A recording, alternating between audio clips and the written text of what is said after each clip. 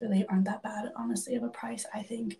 They're $30 for these two really pretty glass mugs, and I like how like the arch is like a different color.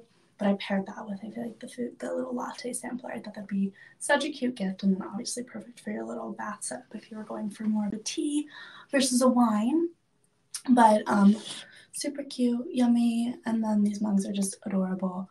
And they're on sale for $29.75 versus that $35. But really cute and just like pretty aesthetic if you care about the aesthetics of your mug like I do.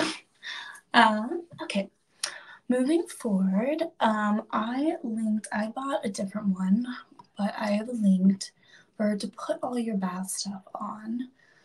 I've always wanted to do this like bougie bath, and I linked one of these trays. Where is it? Oh no, maybe it didn't go through. Should I take it off? Okay, well, it's not popping up, but oh, weird. Okay, well, if you go to my recent like pictures on my profile, I'm pretty sure I linked one there. I linked a similar tray. You can get them kind of from anywhere, but this one looks like this to put just across your bathtub because we're doing a very bougie bath today. Setup prepping. But super cute, just like a little tray. The one we have online is really similar to this. It just has some like divots where you can put your like wine or a book, or if you want to set up like your iPad or iPod if you're going for a long bath and like want to watch a show, or if you just want to put your soaps and whatnot.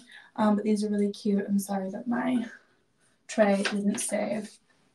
And you just throw them across the bath and kind of just set it down, and it works pretty easily. But those are super cute. So now that we have our tray, we're going to set the ambiance. So I'm going to show you guys these candles or this one particular candle I burn pretty much every day. I'm obsessed with Brooklyn Candle Co. They're made here in New York. This